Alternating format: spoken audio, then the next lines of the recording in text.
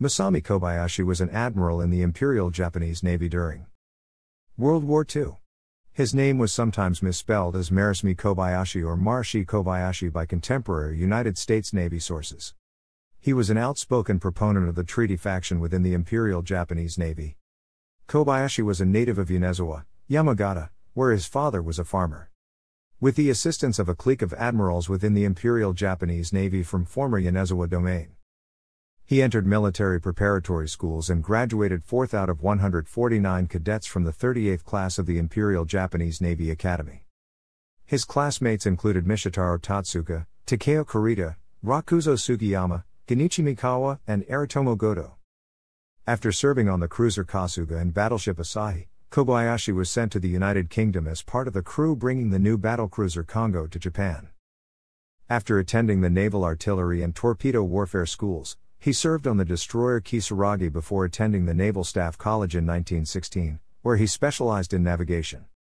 On graduation and promotion to lieutenant, Kobayashi served as chief navigator on the survey vessel Katsuriki and the aging cruiser Akitsushima. He then returned to shore duty from 1919 to 1921 with the IJN 3rd Fleet and served as an instructor at the Navy Academy. He returned to the Naval War College in 1921 and was promoted to lieutenant commander on graduation in 1922. His first command was from 1923 to 1925 of the river gunboat Japanese gunboat Hira, which operated on the Yangtze River in Shanghai. From December 1925 to April 1928, Kobayashi served as a naval attaché to the United States. He was promoted to commander on December 1, 1927. After his return to Japan, Kobayashi served as executive officer on the submarine tender Chage. He was promoted to captain on December 1, 1931. A week later, he was sent to Geneva as an attendant to the Geneva Conference. In November 1932, he returned to the United States as a naval attaché, remaining until June 1934. In December 1936, Kobayashi was appointed captain of the battleship Yamashita. With the start of the Second Sino-Japanese War, Kobayashi became chief of staff of the IJN 4th Fleet and was based at Tsingtao as an assistant to Rear Admiral Soamu Toyota. On December 1, 1937, Kobayashi was promoted to Rear Admiral. From September 1938 to November 1939, he served as chief of staff of the Sasebo Naval District. He returned to the China Front in November 1939 as commander of the Naval Base Forces in Wuhan, and from November 1940 in Shanghai. He returned to Japan in May 1941. On October 15, 1941, Kobayashi was promoted to Vice Admiral. Shortly before the attack on Pearl Harbor, Kobayashi was the commander of the Osaka Guard District. He remained in that position until March 1943 and despite having more combat experience than many of his colleagues, was assigned to personnel recruitment, munitions production, and general bureaucratic duties. It was not until after the tide of the war started to change that Kobayashi was permitted to return to combat status with his appointment to command the IJN 4th Fleet on April 1, 1943.